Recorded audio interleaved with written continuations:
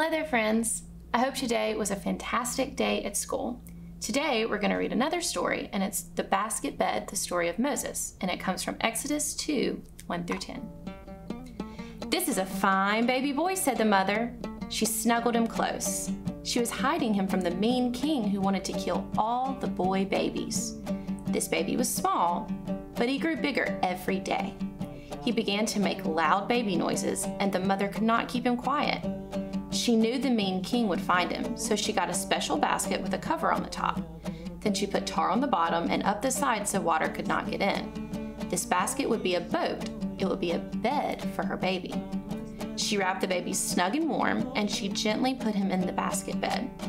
Then the mother and the baby's big sister walked to the wide river. They waded through the tall water plants, and they set the basket boat down on top of the water. The water swished this way, and the water swashed that way, and it rocked the baby in his basket bed. The mother walked home, but the sister stayed by the river. She hid behind the tall water plants, and she watched the little basket boat float at the side of the river. Soon she heard some people talking. It was the princess and her servant girls. They were coming very close to the place where the basket bed was. The princess looked at the water, and she pointed. She was looking at the basket. A servant girl waded over to the basket. She pulled it back with her and took it to the princess. The princess opened it. "It's a baby," said the princess. The baby began to cry. The princess felt sorry for him. "Oh," said the princess, "I love this baby. I will keep him and he'll be my baby. I will name him Moses." The baby's sister was brave. She ran right up to the princess.